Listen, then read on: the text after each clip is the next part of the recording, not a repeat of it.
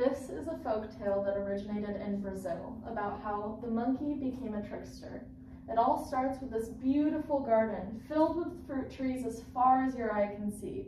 There were oranges and apples and plums and pears, anything you could imagine. There was a cobblestone path and butterflies and flowers. It was quite a peaceful place.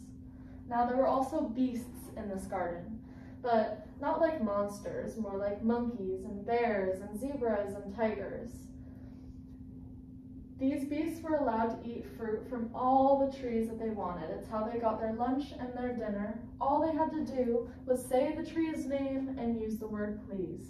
So if the bear wanted a fig, he would go, oh fig tree, may I please have a piece of your fruit? He would reach up, grab a fig, and eat his lunch. And if the lion wanted an orange, he would go, oh orange tree, may I please have a piece of your fruit? He would reach up, grab an orange, and have his lunch. Now, at one end of the garden, there was this little cottage. It had a brick fireplace, a cobblestone path, vines growing up the side, and pink flowers all around. There was also a rocking chair out front where the old lady who lived there sat, and she knew the names to all the fruit trees in the garden.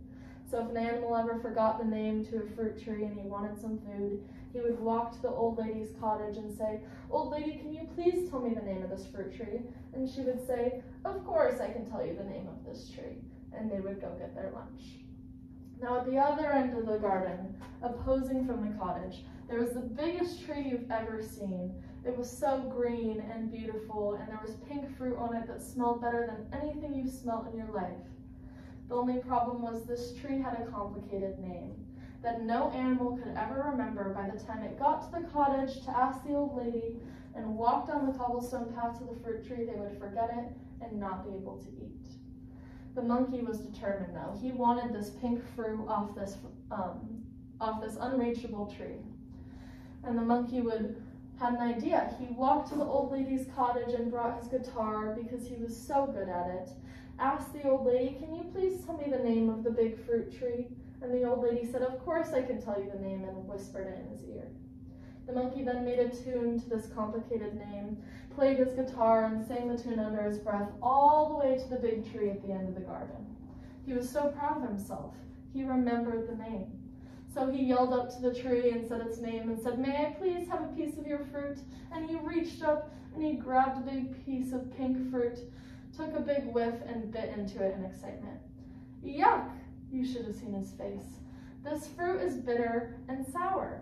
He chucked the fruit in frustration, upset at all the work he had just done, and sat there in disappointment. The monkey had an idea. He wanted the other beasts to feel the disappointment that he had felt. So he walked back to the garden and goes up to the bear and says, oh, big bear, I know the name of the big fruit tree. Come and try it. It's delicious. And the bear went, okay, of course I'll try the big fruit, and walked down to the fruit tree and yelled the tree's name and said, may I please have a piece of your fruit?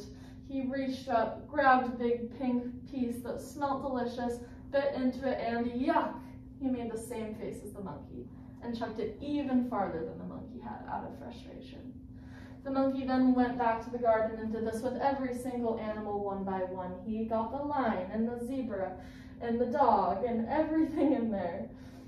The monkey would take them to the fruit tree, watch their face, he would watch them have the same expression that he had, and would laugh. This is how the monkey became a trickster. And this is how all the beasts in the garden learned that looks can be deceiving, and just because something's pretty doesn't mean it's sweet.